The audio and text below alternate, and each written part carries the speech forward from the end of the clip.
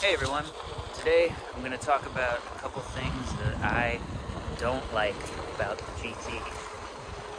I won't be doing any speculation at all, only going to talk about things that we know about for sure.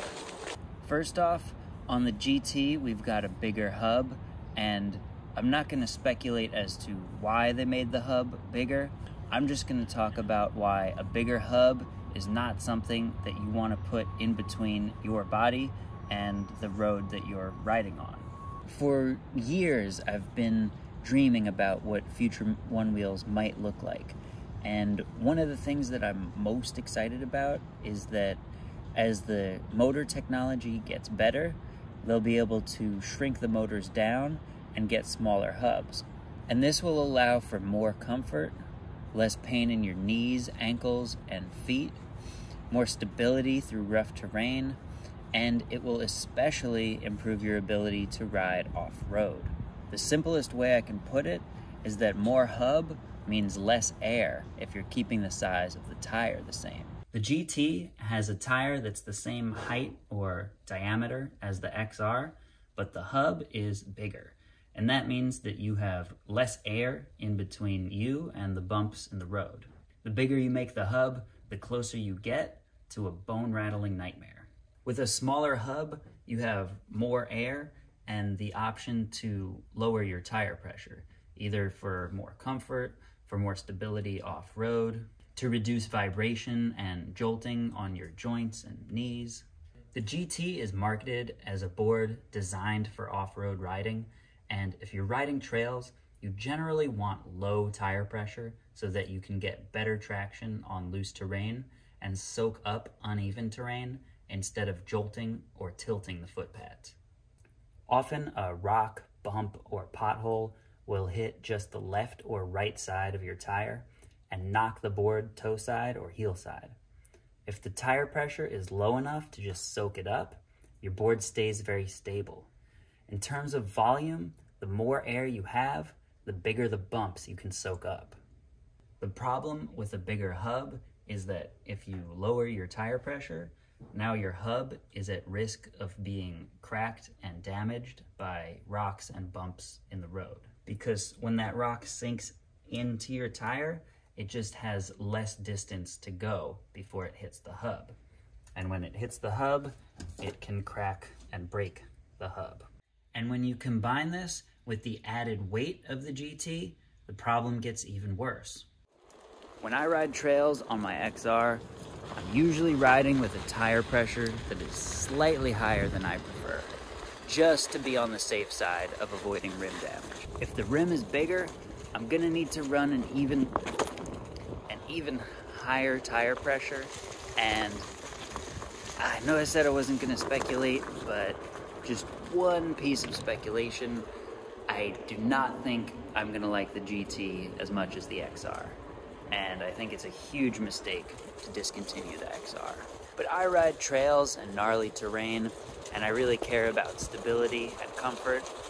If you only ride on smooth pavement and you just want top speed and range, you might not care about the bigger hub. But this next design flaw really highlights that future motion... Ducks are too noisy. Noisy ducks.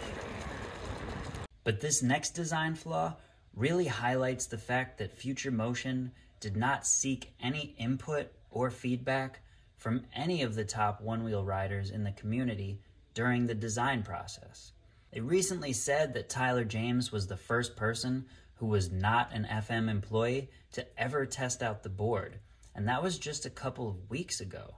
The problem with not getting any outside input or feedback during the design process is that the Future Motion employees are not really riding and putting on the miles like other people in the community.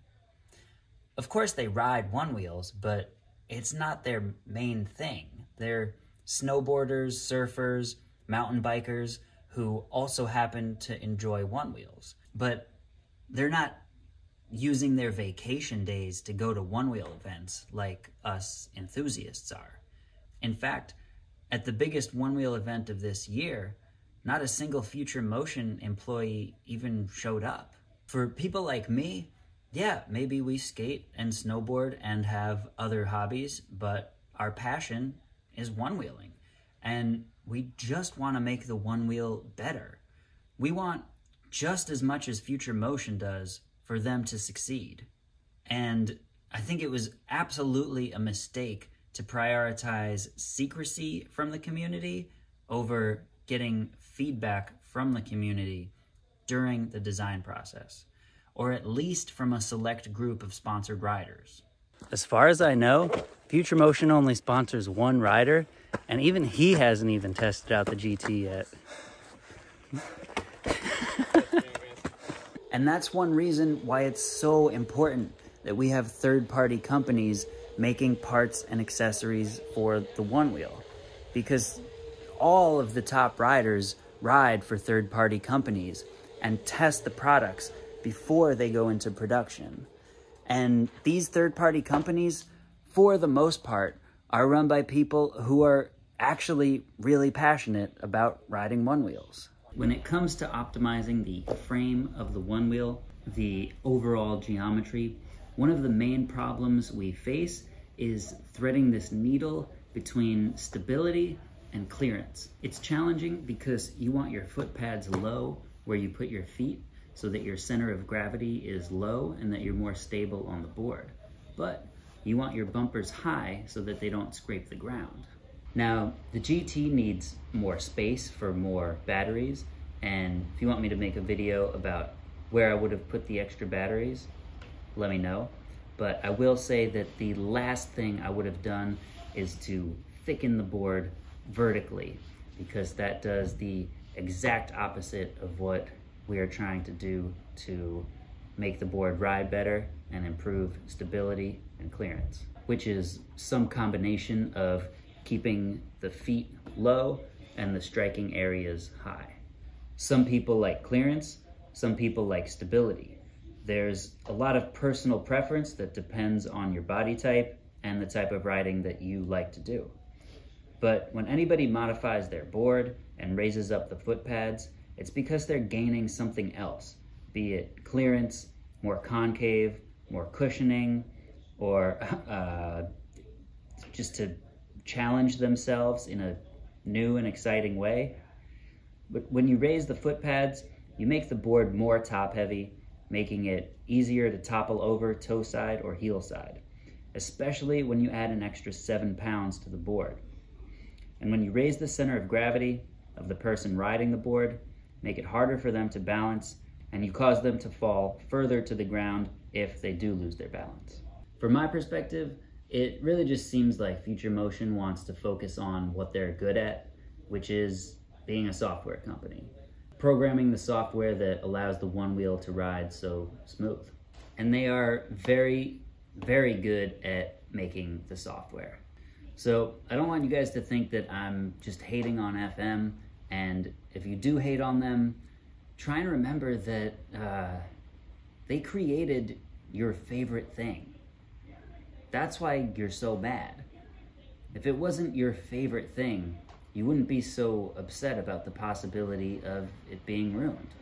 And the reason that it's your favorite thing is not just that they were the first ones to do it, but because they've been the only ones to create a software that makes the board really rideable.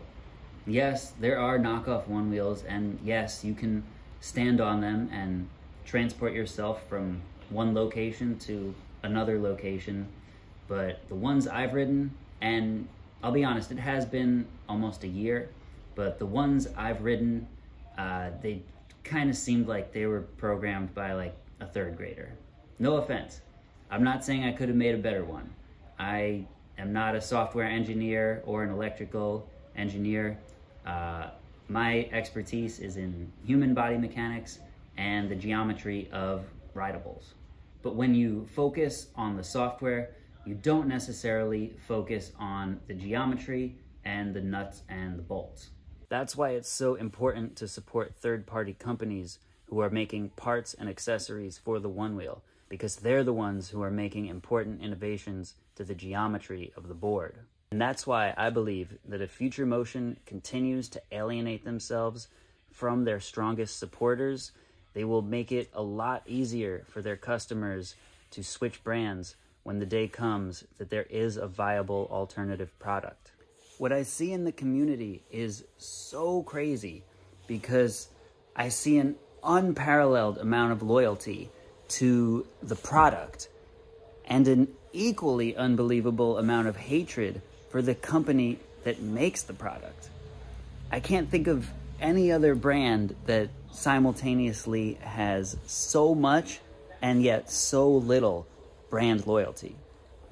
In conclusion, from the hub all the way up to your knees, you basically have no cushion or suspension, except for the air in the tire. So you want a large volume of air, in other words, a tall sidewall, especially if you want to ride effectively off-road. Maybe you have a little bit of cushioning in your foot pads or the soles of your shoe, but again, anything that raises you up also causes some instability and should be avoided if there are better alternatives. The GT's bigger hub and taller platform are design flaws that really highlight the disconnect that Future Motion has from its strongest supporters, and speak to the importance of supporting small, third-party innovators that embrace the community and are actually really passionate about riding Onewheels. Thanks for watching this speculation-free review of the Onewheel GT. Now go out there and buy up a used XR, because those prices are gonna skyrocket like crypto.